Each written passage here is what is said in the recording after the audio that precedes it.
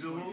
Zulu. That's either Zulu or this other language that they spoke. That one's even written, and that one's more recognized. Swahili. Oh, Swahili, yes. Either Swahili or Zulu. That's what they speak in South Africa. Oh, Zulu? Yeah. So she probably either speaks Swahili or Zulu. One of the two. Oh, okay. Yeah, and yeah, because I don't know what that means. Oh, you don't? They didn't okay. tell me, yeah. But you've heard the song? I've heard it, yeah. Yeah. I have heard it. Yeah, it's either Swahili or Zulu. Oh, okay. That's what is spoken in South Africa. Zulu is, Swahili especially is spoken all the way up to some Central African countries spoke Swahili. It is, I might be mistaken, but I thought it was one of the most spoken with the dialect, the largest population. The Swahili? Yeah. Well, South Africa is probably English, isn't it?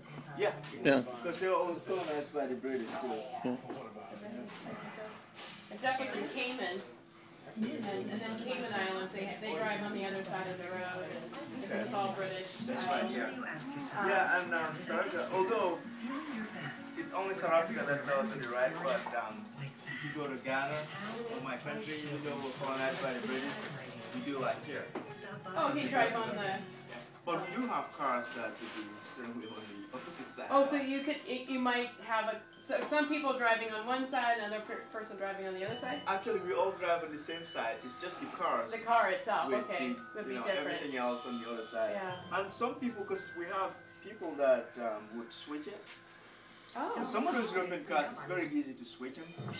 So it's whatever your preference. First, yeah, some people would drive it that way, some people would switch it to the right I think it'd be weird to drive on the I know. So many years, you get so used to. Yeah.